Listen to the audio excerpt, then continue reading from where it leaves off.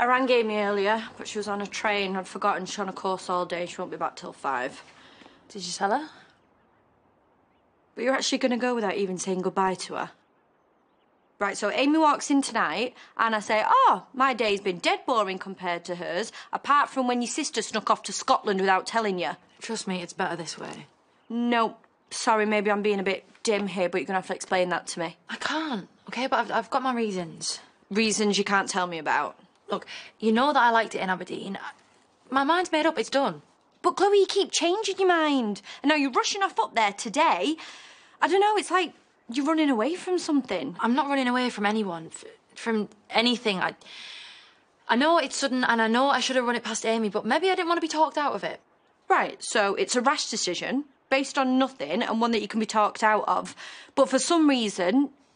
Actually, what is the reason? Maybe I can get it. No, trust me, this is the right thing to do. In what circumstance? Chloe, you're not making any sense. Yeah, because I'm tired and you're stressing me out. But you're refusing to tell me you're scared that Amy might talk you out of it. It's like it's some big secret.